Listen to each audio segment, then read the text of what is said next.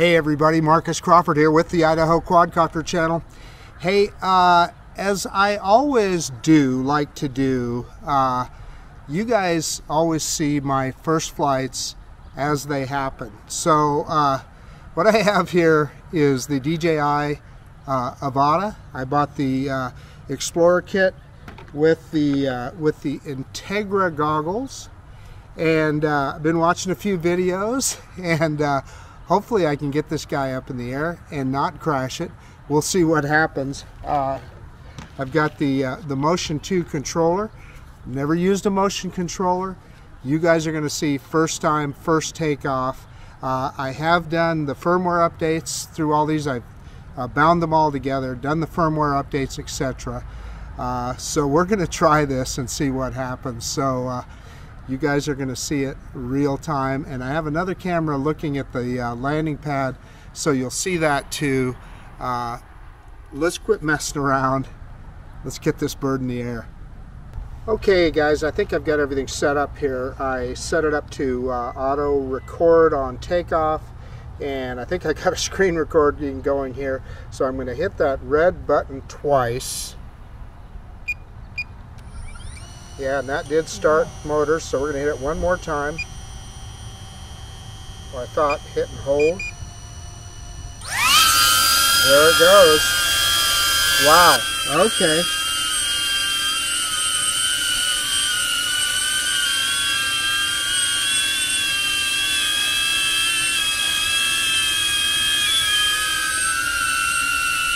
Yeah, I'm having a little trouble controlling here.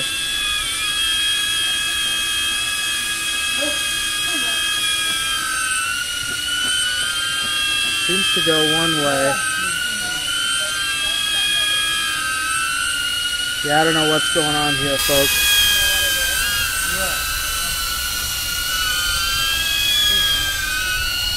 It's going around in circles, and I don't know why.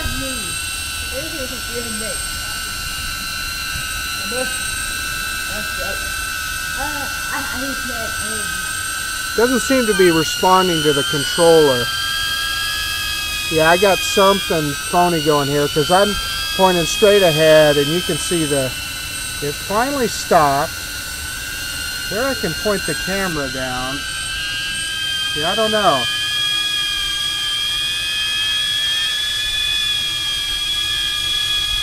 And I got something weird going on here because it is not responding to the controller. I can move the camera, however, just watching the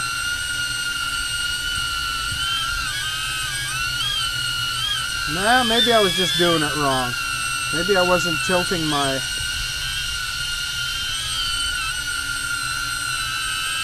I don't know. Let's try this again here.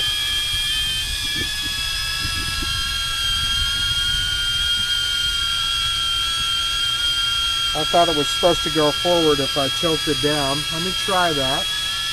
Yeah, I don't know. I don't know what I'm doing wrong here, folks. I can't get any forward motion out of it.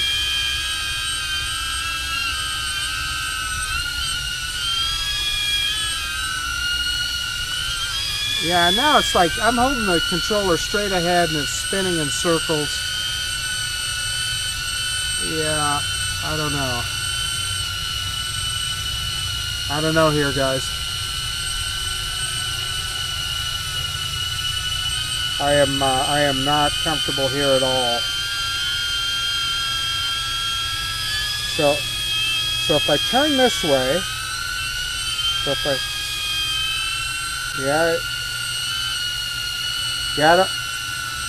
I don't feel like I have any control over it.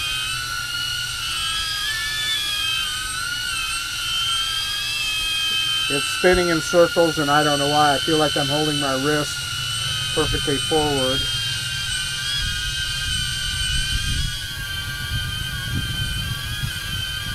So here we are, folks. I've got the goggles up and I'm looking at the drone. So if I'm holding it perfectly forward, if I turn it this way, it should turn. I turn it that way, it should turn. And it seems to be doing so now.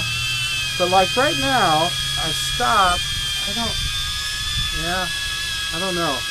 Maybe I didn't have my arm perfectly straight. I'm hearing it from everybody how intuitive this is. Yeah, so I don't know.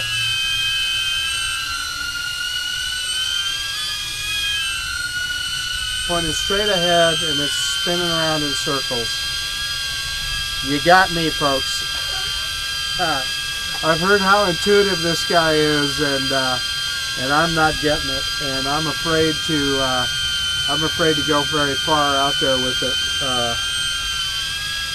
So there, I'm spinning it. Let's turn it the other way. Let's turn it the other way. Well, if I go far enough with it, if I take it out of my hand and go far enough with it, guys, I got no clue here. Maybe that's why it's just spinning around, and I don't know why. You know, everybody talks about how intuitive this motion controller is. Yeah, I don't know if I could get the drone back to me if I flew it out there a ways. I am going to bring it back in, shut it down.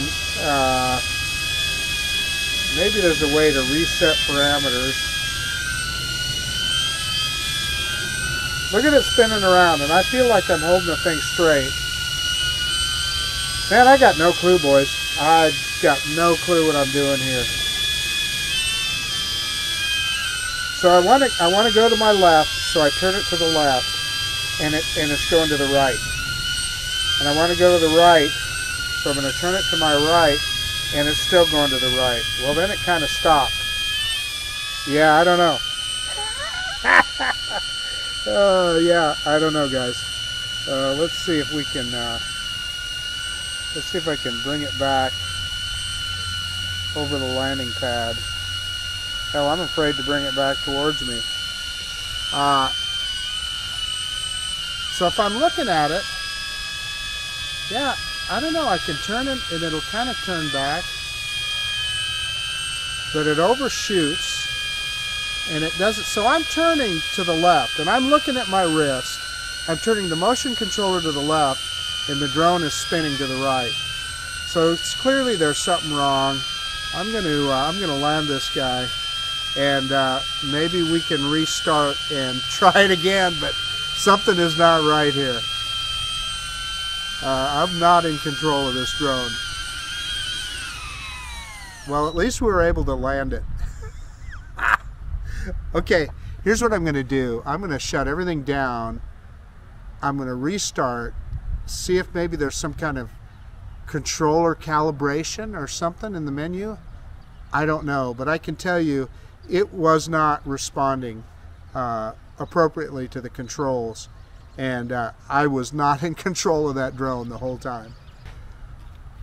So anyway, I'm ready to send this thing back to DJI. I'm just telling you, I was in no way in control of that drone during that flight. So I'm going to shut it all down and fire it up again, and let's see what happens. So my understanding is you turn this way, the drone will turn left. You turn it this way, the drone will turn to the right. It wasn't doing that. No matter which way I turned it, it seemed to want to spin to the right. If I turned it this way, if I turned it this way. Guys, I mean, if you saw me was I doing this or that? I don't know. Yeah, I'm gonna try that again. Maybe is it tilting it? Not that? I don't know. I'm gonna fire it back up and try it one more time. We're fired up again. And I can kind of see the screen okay here, so we're gonna see if we can fire it up. There's the motors.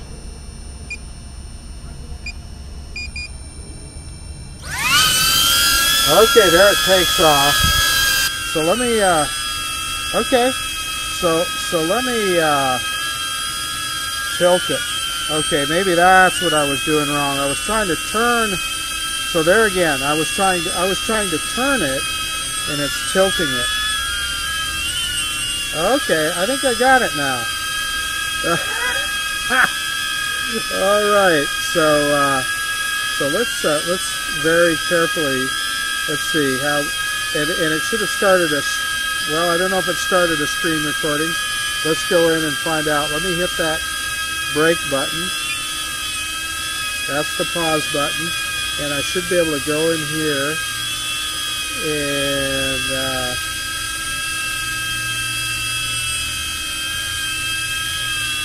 yeah, so it is recording. I see the recording is on, so that's good. So we are recording the screen. Oh no, there I stopped. I'm started again. Back button. That's what I needed to do. Okay, so I've got the controller again. I'm going to hit that.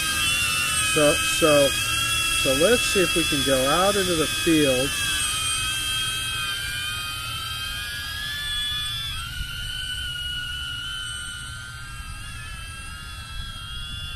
Okay, this is a little better. I couldn't figure out what I was doing wrong.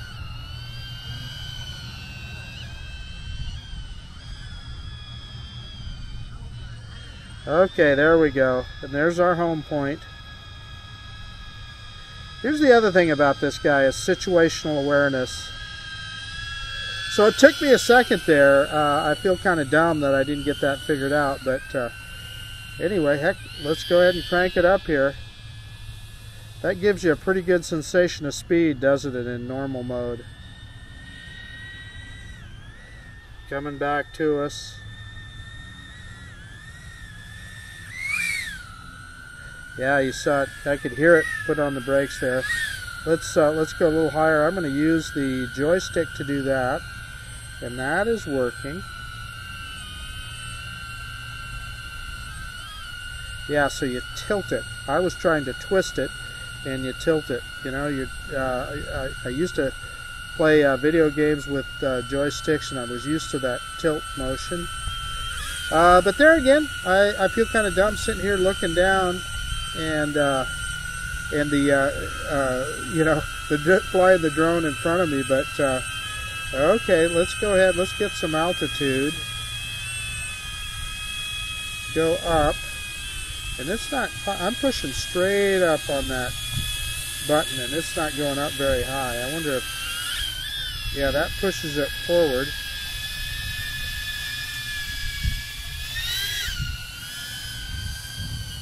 And how much battery life have we got left? Part of the problem with the way I see is, yeah, I can see how high I am in distance, etc. now. I have to move that diopter. Yeah, low battery, so it's returning to home. Well, let's see what it does. Can I move that camera down?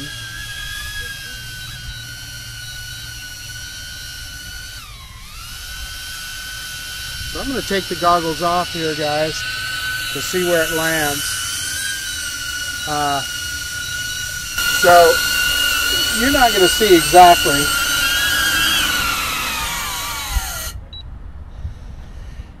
Yeah, so it got fairly close to the landing pad. I thought I could use this scroll wheel to lower the camera. I tried it and it didn't seem to work. So let's throw another battery in and try this again.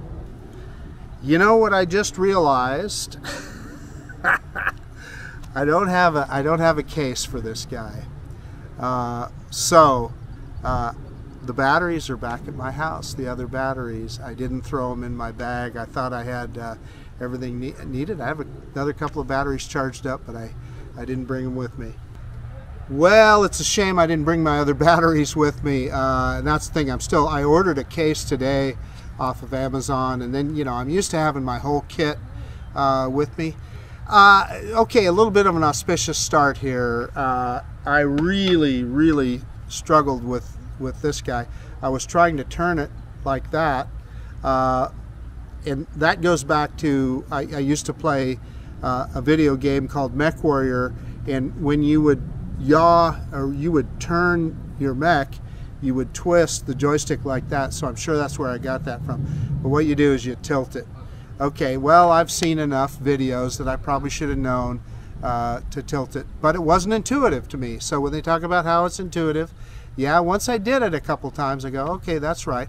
I thought I had a defective device here, but evidently not. It was the operator that was defective.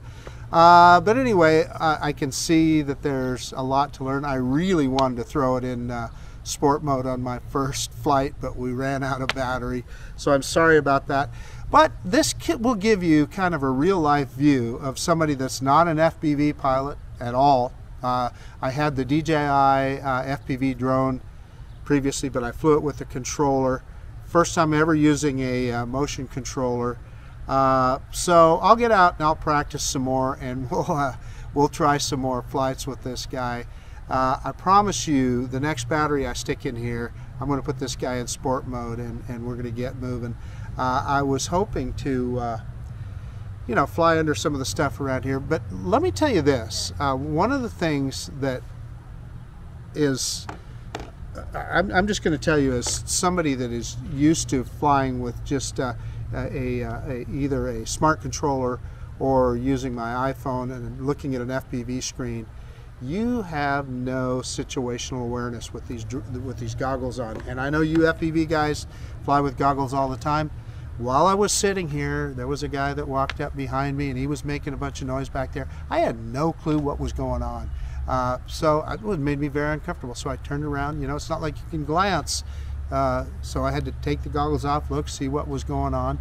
And it was okay, but I'm just saying that's something to take into consideration.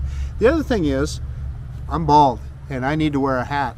I'm not going to be able to wear a hat with these goggles on. I'm going to have to figure that out, because in the sunshine I need some kind of head covering, but they just didn't work with the hat, and I tried putting it on backwards even, and it didn't work at all, because it hit, even with the hat on backwards, it hit this thing. So the goggles themselves, for me, they work okay. Obviously, and I've talked about it many times, I really only have my right eye that works here, so it's difficult to see the whole screen. I can move the little interpupillary device here back and forth, and I can see that corner if I need to. Is that 100% necessary? Probably not. But I could see the screen perfectly well, so I could see where I was going. Anyway, those are just my thoughts on the first flight with the Avata. I got to tell you, there for a second there, I was ready to pack it up and say, okay, DJI, you can have this thing back. But anyway, once I figured out that you are tilting it rather than twisting it, that did the trick. So we'll keep practicing with this guy, and we'll get some more flights in. I'm so looking forward to that Mavic 3 Pro coming in. That's my kind of drone. At any rate, this is Marcus Crawford with the Idaho Quadcopter channel out. And if you like this kind of content, please consider subscribing to my channel. Most of all, I really do appreciate you taking the time to look at this video. And yeah, you're going to see a lot more flights with this guy, I promise you that. The DJI Avata with the Integra goggles and the motion controller too.